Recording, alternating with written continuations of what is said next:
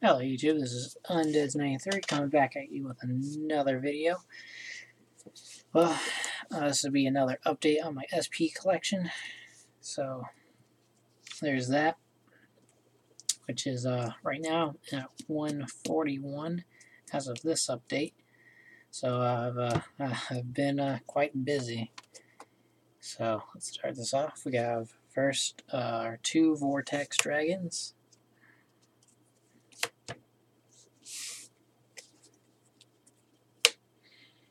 We have Spirit Exceed,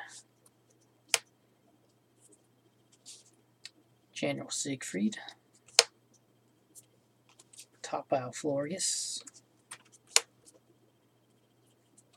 a new one to the collection, which is Ravenous Dragon Garex,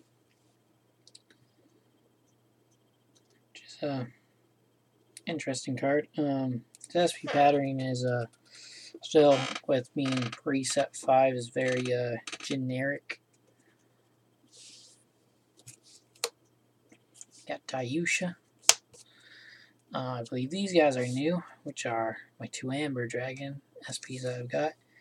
And for them, their SP pattern is not that bad. It's bit of like a shattered background. Really helps exemplify, well, this exemplifies Eclipse, the grade 3 of the Rai chain. We have Dusk, it's in the end sleeve, which has the same shattered-ish background.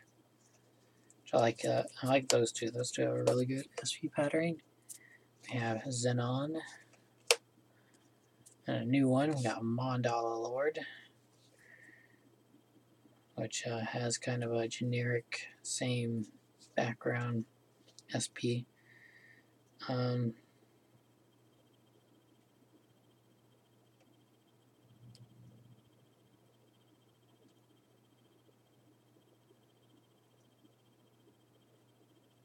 It's actually an interesting skill.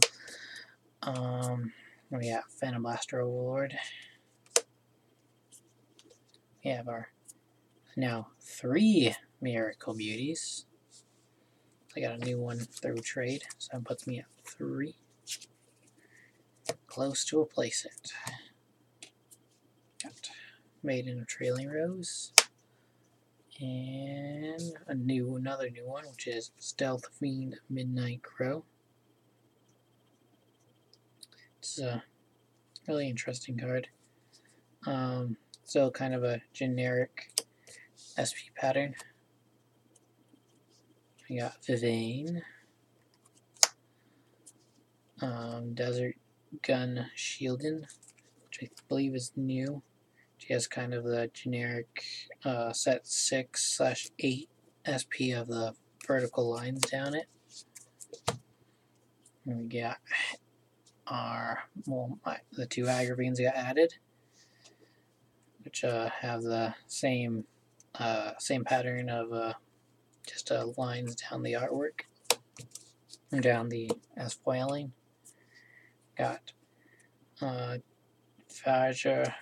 Varjagen Emperor Indra, which also has the same just a line SP pattern.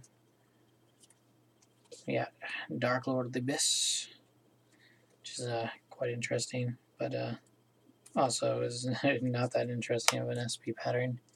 We got School Dominator Apt, which also kind of flows into the same category as Abyss, of a kind of just a regular regular foiling, just with a tad bit of change on lighting. Got Seal, Maelstrom. Got a new one, which is Hydro Hurricane Dragon, which has a stripes pattern. Basil, Infinite Cosmo Lord, the Blood, who is actually in a blood sleeve. I'm glad I actually got one of the, that was the sleeve that was Eclipse was in, but I put it on the Blood because it makes more sense. Descendant, my 2 Ethics Busters,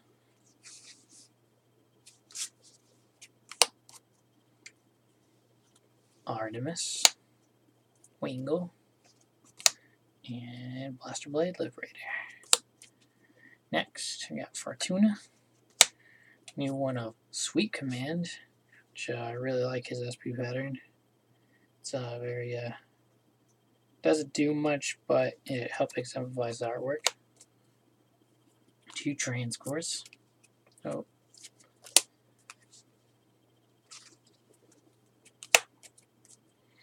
Raging. Mine now 4, well, I think I've already had 4, but now 4 Vowing Reverse.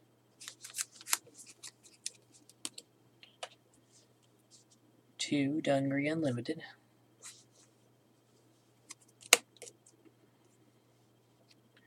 4 Nebula Lord. Nub Lord.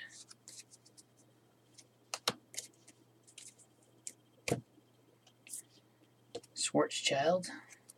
And I believe new, which is having 4 of Luquier Reverse.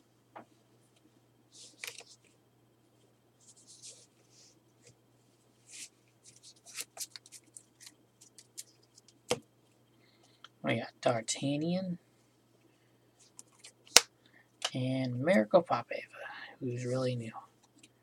Which, I really like her because it really exemplifies her artwork, but making her pop out more. Got Blaster Dark Revenger, Coquette, Ramiel Reverse, Ethics Extreme, Ethics Reverse, Original Saber 0, Tetra Drive, which I'm not sure if he was new, but I really like his SP pattern because it's more of a wavy pattern. Cocytus, Leopold, Reverse, Chat Noir, which actually has gone up because of the technical booster. And a new one, we got Blast Bulk, which he has a lot of shine on him, but I really like his SP pattern. Probably say he might be in the top 5 of my SP pattern like so far because he really makes his artwork pop out. All the amount of different foiling on him. We got Yatagarasu. We got a new one, which is Ignition Dragon, who's I believe their 2nd break rate that Narukami has. But yeah, his SP pattern really exemplifies his art. Really makes it pop out and gives more depth. And another new one, which is Tempest Bolt. Which, he doesn't have as much going on his as Ignition, but I still like his because he uses the same SP pattern that's on Miranda, which is the many rectangle or hexagonal squares. We got Drag Ruler. We got the one that got updated. So we have my Star Range Arbiters, which is now at a playset.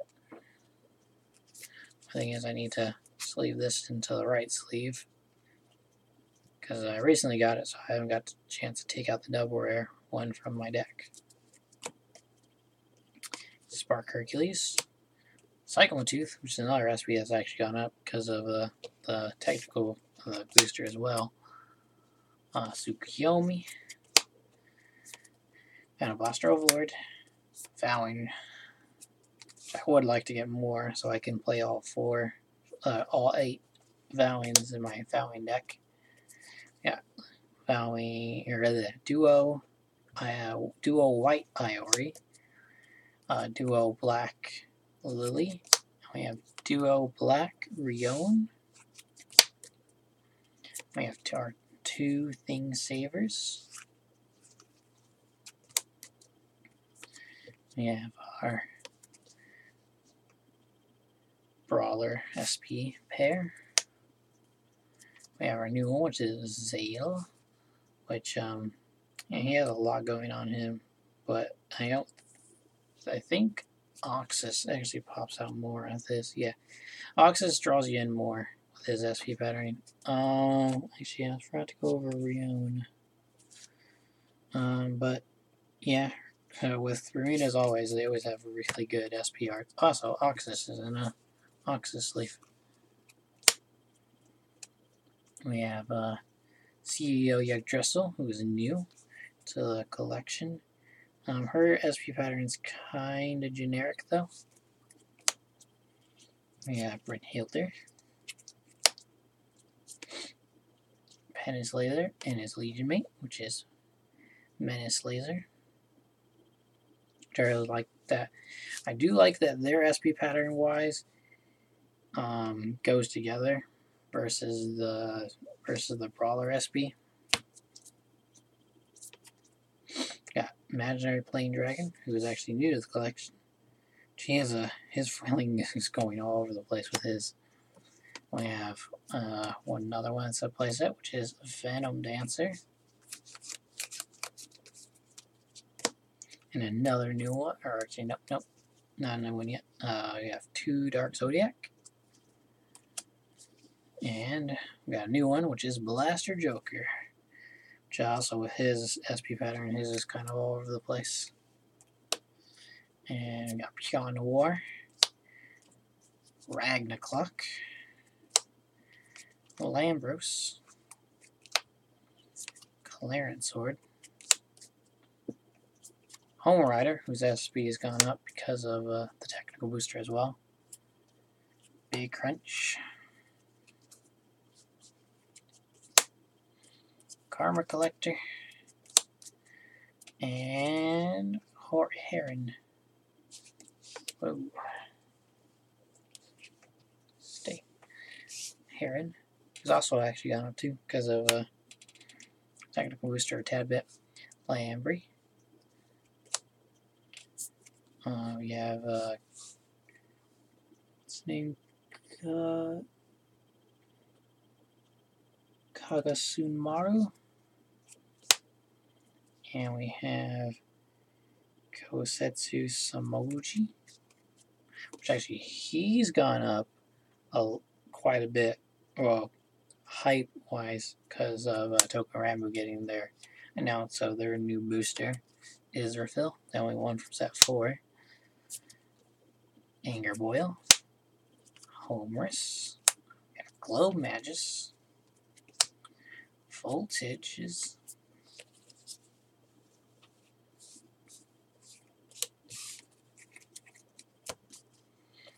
got True Eradicator Finish Blow.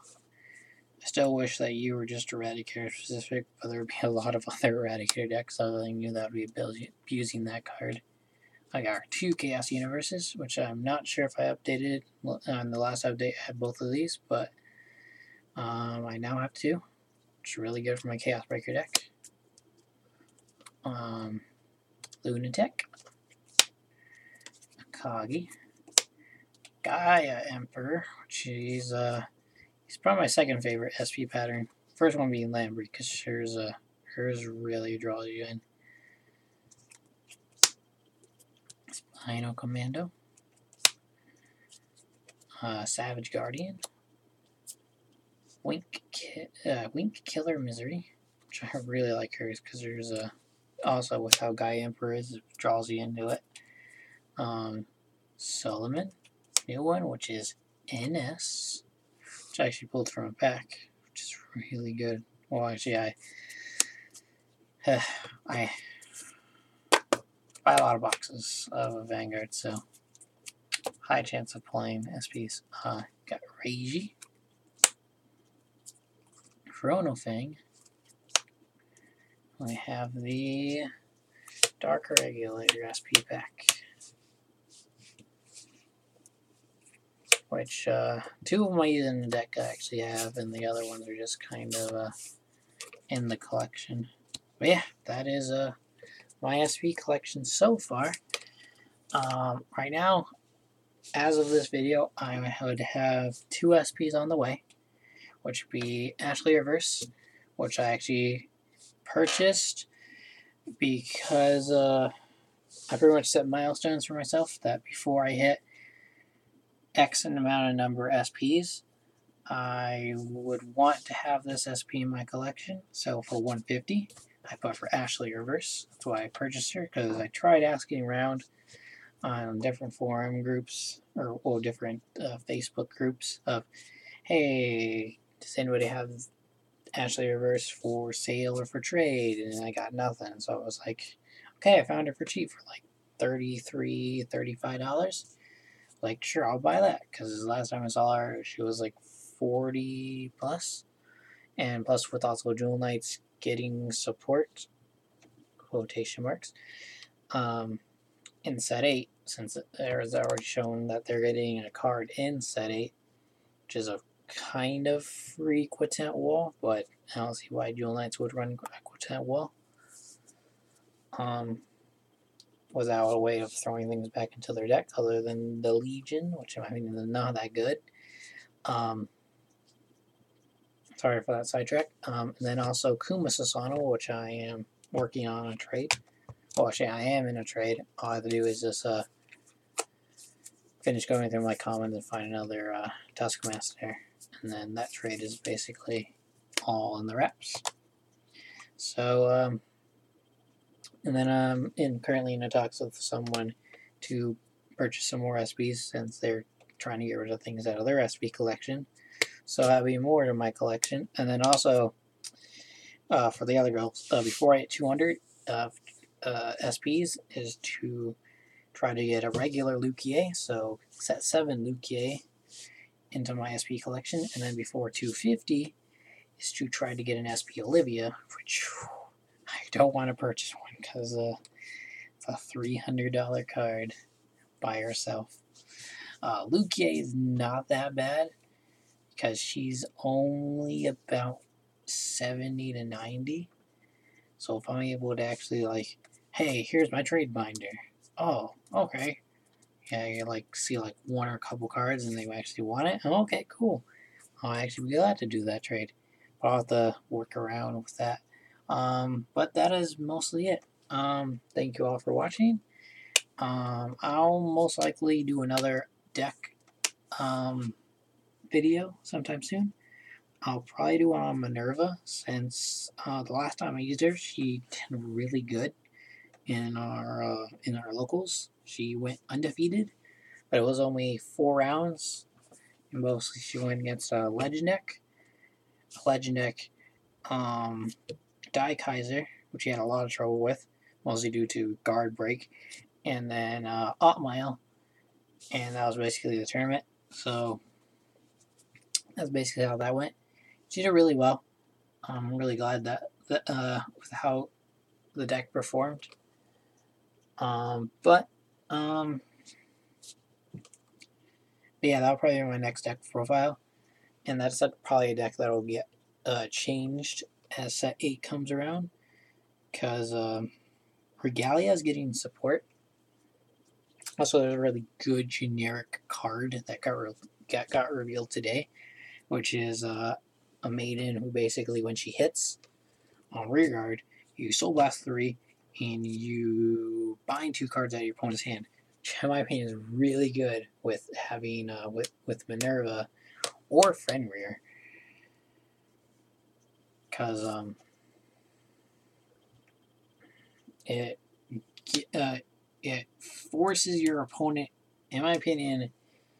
It's one thing I like with Genesis, and also with how I built Minerva, is basically the mentality is I'm using a whole bunch of good cards that do good things. Because I have the Witcher Ravens, who, when she's put into the drop zone for us, so counterblast 1, pop her to the field.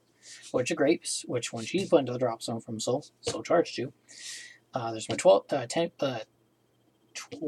attacker for Regalia.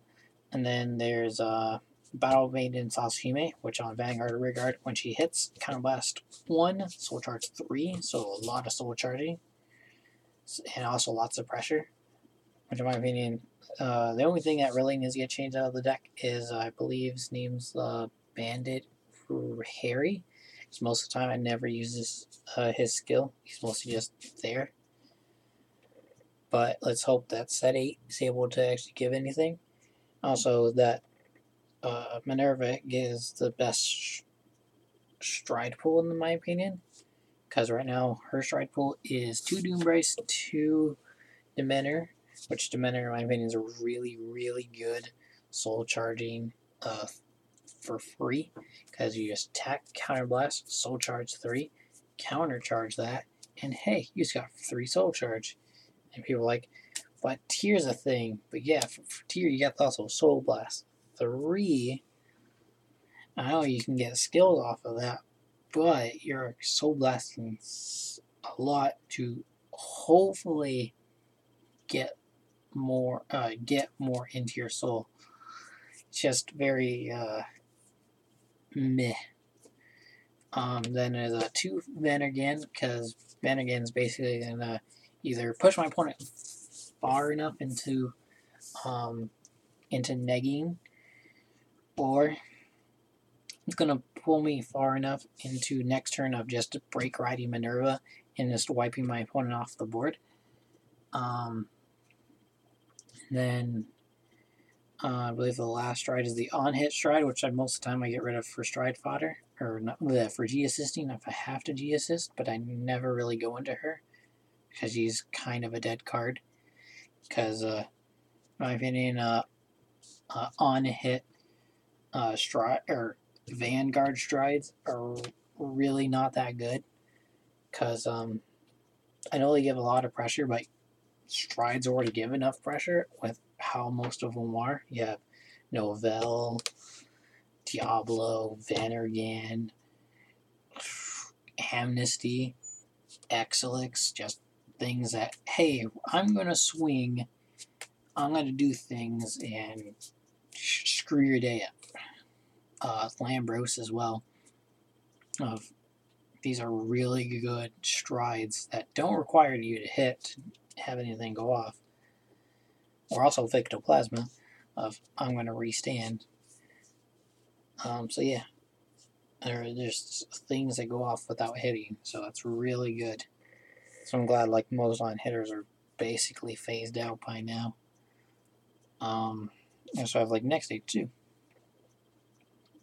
So one thing I hope is that the Fenrir stride that is in the set, because I think that's probably going to be the only Genesis stride in the set, other than maybe a rare. Which a rare will probably just do like a kind of generic thing. That'll probably be on hit, which won't be that good. The only thing I hope is that it's not like how the Squalic Vampires evolution stride was. I'm a near copy of our best stride at the moment, which is Gillis. But I kind of negged myself, because I don't think there's any regard or any units in their deck that pop themselves out of their soul like Pale Moon does, because he tosses their units of soul. It's plus 10,000, which is pretty good. I think, yeah, he tosses everybody, kills your opponent's stuff, then your opponent can't drop Sentinels. So he's going to be swinging for 36, no matter what, because if he has something boosting behind him, that's going into the soul from that attack. So it's going to be 36. Opponent can drop Sentinels, but G-Guards are a thing now. And, well, Gillis already made it very difficult entirely, and in my opinion, Gillis is still nearly infinitely better than Squalid Vampire's Evolution Stride, or Skinner Charlotte. But I can see the possibility of using it, because you have like for Gillis is if you're just facing a deck that doesn't throw anything on the board, but for Scarlet is if you're facing a deck like Royal Paladin, Gold Paladin, or maybe also D-Police, if they have a Laurel on the board, so you can off their Laurel off the board. But other than that, Gillis is still in my opinion, the best thing that you can still go with. But it gives you access to 3 turns, in my opinion, of stopping your opponent from doing anything. So that's a good thing. But he's still with Scarlet Vampire, with him being generic stuff, he's still very behind Bladewing and Ammon, which is the Dark Regular deck I run, because its Soul Charge is hard. Soul Charge is really hard. Off of just like these cards, off of their starter, to produce consistency. The only thing that Ammon needs, it's just me just kind of rambling, is something that Soul Blast and Counter Charge, because he runs out of Counter Blast way too quickly at the moment. But there, unless they make it like a generic stride that lets you counter charge, and I'm like, yeah, that works for me. Well, thank you all for watching and have a wonderful day.